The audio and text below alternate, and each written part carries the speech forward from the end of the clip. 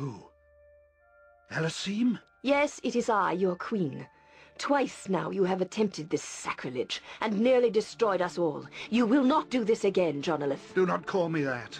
I lost all right to that name when the Seldarine stripped me of everything that was elven, as you well know. And what shall I call you instead?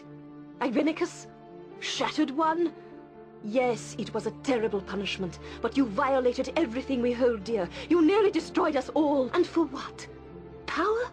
Is that all you exist for now, John? It is all I have now, Elysim. There is nothing else beyond my revenge. Revenge for what you did to me, that the Seldarine did to me. And your revenge has poisoned your heart. The tree touched you once long ago. Do you remember nothing of it?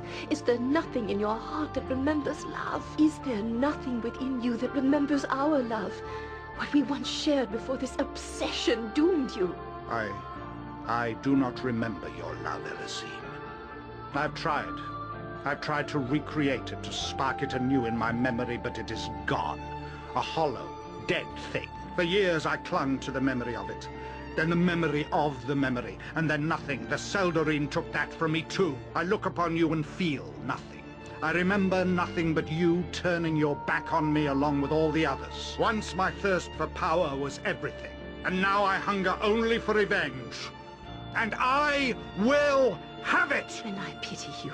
Would that you had used your stolen mortal years to earn your return to this sacred place. I could have loved you anew as I loved the man you once were.